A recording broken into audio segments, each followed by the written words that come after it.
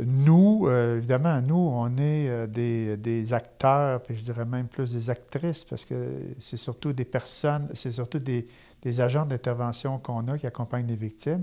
Puis on est conscient pas mal de tout ce qui se passe, à savoir que, bon, mais il y a un moment où il y a une plainte, la personne nous rencontre, le dossier va à la couronne. Ça se fait relativement rapidement.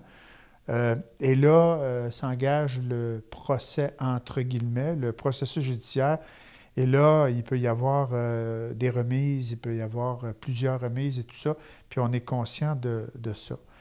Et je pense qu'il y a personne qui va considérer actuellement au Québec, puis peut-être même partout au Canada, que le système est rapide. C'est pas un système qui est très rapide, c'est lourd. Ça tient peut-être aussi à notre système de justice, puis ça, c'est pas un défaut, là. C'est que notre système de justice, il y a une présomption quand même d'innocence. Et puis, bon,